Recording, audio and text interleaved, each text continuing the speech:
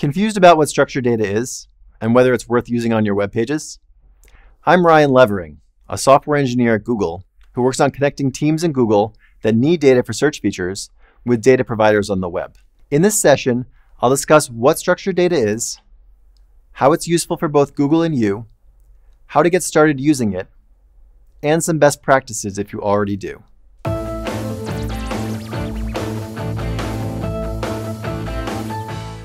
The biggest source of data that Google consumes is the web itself.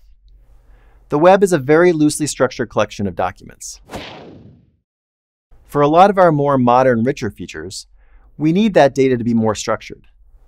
This enables us to provide visual treatments, such as product review stars, or filters for how long it takes to prepare an apple pie.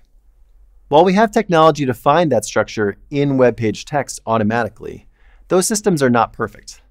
That's where you come in. When you tell us what's on your web page in a structured way, we can more accurately interpret the contents. This means we can create visual treatments and show the web page in the correct context for searchers. That in turn can bring more qualified traffic to your website because your site can be shown in new ways to more people on Google search. Looking for practical examples? We have a number of case studies on our developer site that showcase some practical gains the websites have seen for implementing several different structured data types. The most important thing you can do as a website owner is to first make sure that Google can crawl your content. If Google can't crawl your content, then we can't find the structured data on your page. Google primarily uses schema.org to describe the content on your page. Schema.org is a public collaboration between a number of different organizations to create a shared vocabulary to describe data.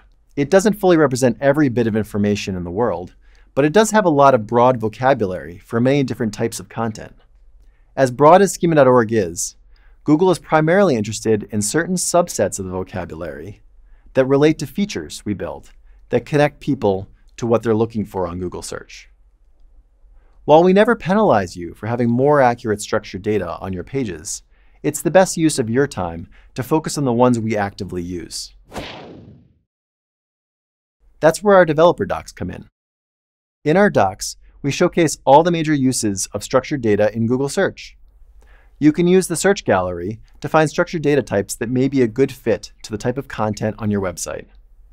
There are some features that are very broad and apply to most websites, like our breadcrumbs feature, and some that are targeted at a certain type of website. For example, if you are an e-commerce website, you may be interested in the product or review features. And actually for e-commerce in particular, we have a guide of some ways to use structured data types in the link you see. Calling all SEO fans, developers, or noobs who just love the internet. Check out our Search Off the Record podcast, where we talk a bit about what happens at Google Search, chat to some VIPs of the SEO world, and who knows, share some fun stories along the way. Join me, Lizzie, and the Google Search Relations team. Come and have a listen wherever you download podcasts. Once you have some idea of what types of structured data you are interested in, how you implement it depends on how you manage your website. If you use a content management system, WordPress or Squarespace, for example, your best bet is to find a plugin that exposes structured data automatically for the content you already have on the web pages. For instance, if you have an event calendar on your website, make sure that the plugin has the capability to produce event structured data, and you have it configured correctly per the documentation. If you have direct control over the HTML of your website, there are a couple of different syntaxes that let you express the schema.org structured data in the HTML. There are good reasons to use each syntax, but usually our recommended approach is to use JSON-LD because it's the simplest. JSON-LD is a separate block of JSON-like syntax that you put on the web page in a script tag alongside the visual content. A recommended approach would be to add it to several pages manually on your website and test them with a rich results test in Search Console to see whether we are interpreting the structured data correctly. Rich results tests will list the structured data items that Google uses for specific features on a given code snippet or URL, and for each item, show its status and any issues. After you figure out the right way to produce the markup, you can implement it more broadly in any database templating language you use. Once you have the structured data implemented on your website through either approach, you will begin to get reports from Search Console on the validity of that structured data for use in our features over time. We will also notify you if there are issues with the markup so that you can continue getting rich results. These reports and notifications are only possible if you are signed up with Search Console for your website. If you want more information on how to do that, check out Search Console training in the video description links. Note that any issues just affect the use of that structured data in our features.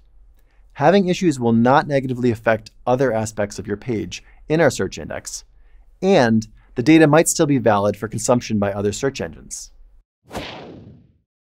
Speaking of impact, after you implement the structured data, you can then use Search Console tools to verify the impact of the structured data on Google features.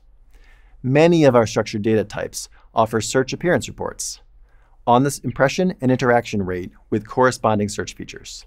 Now let's take a look at several best practices to keep in mind when adding structured data to your website. Keep the structured data relevant. Using structured data that has nothing to do with the contents of the page is considered abuse and can result in penalties. But even beyond that, try to focus on describing the core meaning of the page. For instance, if you have a product page selling a particular product and you list all the related products in the markup without differentiating the main product on the page, that will make it all the harder for us to use that information. Try to use unique identifiers. Some of our features recommend or require some sort of unique identifier explicitly.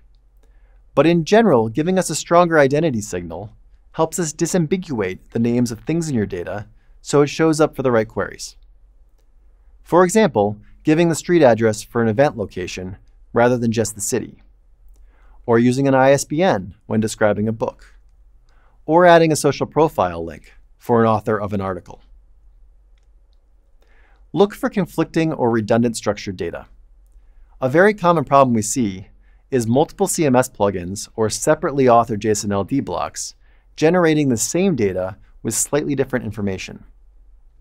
This can sometimes appear like several different things on the page, which can potentially exclude the page from having a visual feature. Examine Search Console reports to look for these problems. Structured data can be a valuable resource for your website. Using it correctly can potentially lead to more and higher quality visitors coming to your website. We continue to add more features and recommendations over time to find new ways to connect searchers with content on the web and increase our structured understanding of the page.